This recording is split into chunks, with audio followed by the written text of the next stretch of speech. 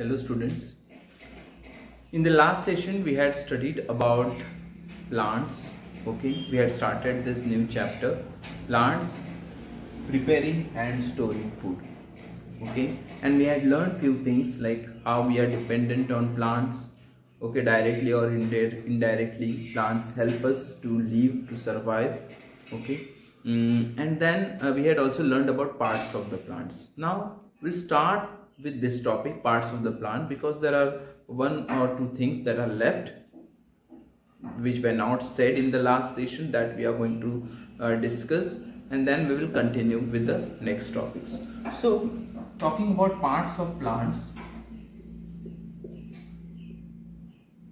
parts of plant. Okay, if this is a leaf, okay, then in the middle there is one vein. Okay, this vein is called as midrib.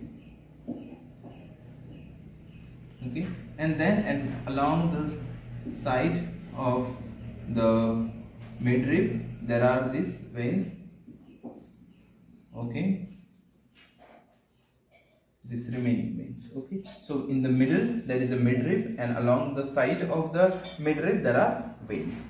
Also, if you magnify certain section of the leaf, okay, you will find small or tiny pores in it, or holes in it. These tiny pores are called as stomata. Okay, these are called stomata.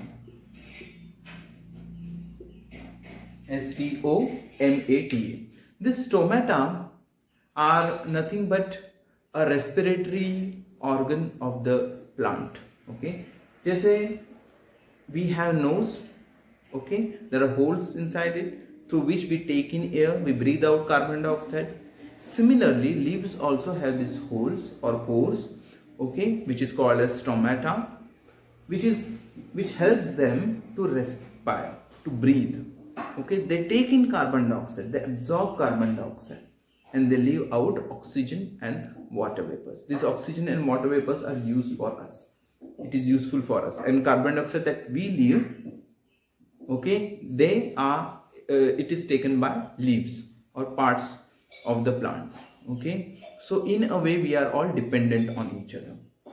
Okay, well, now I am going to show you some important points with the help of presentation. So be attentive. If you have any doubt, you can put your comments later on, but let us start with the presentation now. So today we are going to continue with the lesson, plants preparing and storing food. So let us immediately begin with part number 2 of the lesson. So this we have already studied, parts of the leaf. Okay, so in the middle there is a midrib, then along the sides of the midrib there are veins, these lines which we can see. Okay, these are called as veins. Okay, there are other leaf parts also, like there is a leaf blade. Okay, then there is a petiole, this is also there. Now if you magnify any part of the leaf, there are tiny holes inside the leaf, or pores, which we can call them as pores. Okay, these pores are called as stomata. Okay, this is a magnified image of the leaf. Though they look like eyes, right? They look like eyes, but these are tiny pores, and they act like nose for the plants. I repeat, these tiny pores, they act like nose for the plants. What does nose do? It helps in respiration. Similarly, this tiny pores, which is called as stomata, it also helps in respiration. Okay, now talking about animals, what does nose do for us? It helps to take in air and leave out the carbon dioxide and other components of the air. Similarly, leaves also, they take in air and absorb carbon dioxide from it. Okay, मतलब leaves को carbon dioxide लगता है to breathe in, whereas animals require oxygen. Okay, after complete process we leave out carbon dioxide, whereas animals, they leave out oxygen. So oxygen which is left by the leaves, it is taken by us, and carbon dioxide which we leave, it is taken by plants. So we are all dependent on each other. So on the underside of the leaf there are tiny pores which is called as the stomata. The spelling of the stomata should be noted down. Stomata. Okay, singular is stoma. During photosynthesis, a leaf takes in carbon dioxide and leaves out oxygen and water vapor through stomata. So it takes in carbon dioxide and leaves out oxygen and water vapor. How do plants use their food? The foods prepared by the plants is in the form of simple sugar. I repeat, food prepared by plant is in the form of simple sugar. It is used in number of ways by the plants. It is used to get energy. Some of it is used for growth. Growth के लिए useful होता है.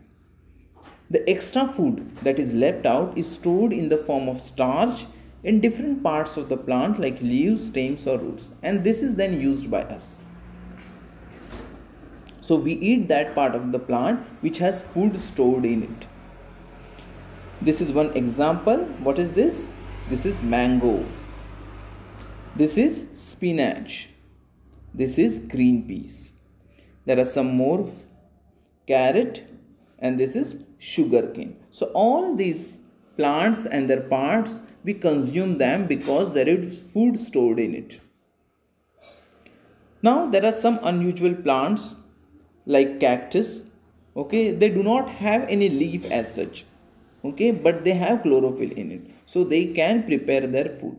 While there are some species which look like plants but they don't have any chlorophyll in it. Okay, and it is in fact fungus. It comes under the category fungus, like mushrooms and molds, they come under fungus. Okay, the leaves of some plants like croton have chlorophyll. Okay, but they are not green in color. So it is not necessary that every leaf which is green or in color, not green in color, it might be red also, but that doesn't mean that it doesn't have a chlorophyll. There are some leaves which are red in color but they have chlorophyll in it. The only reason why it doesn't look green is there are some other pigments of red color which hide the green color. Chlorophyll को hide करते हैं वो, इसलिए दिखते नहीं हैं.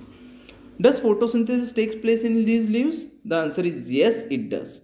Because chlorophyll is present but it is not visible. तो ऐसे leaves अगर आपको दिखे जो red color के, उसमें chlorophyll रहता है but it is hidden under the red pigments. Now the energy flow in living things. We are all dependent on each other. Like I said earlier also, plants leave food and oxygen which is used by animals, human beings. Okay, and then we animals, we leave out carbon dioxide and that is used by plants. So plants and animals are both dependent on each other.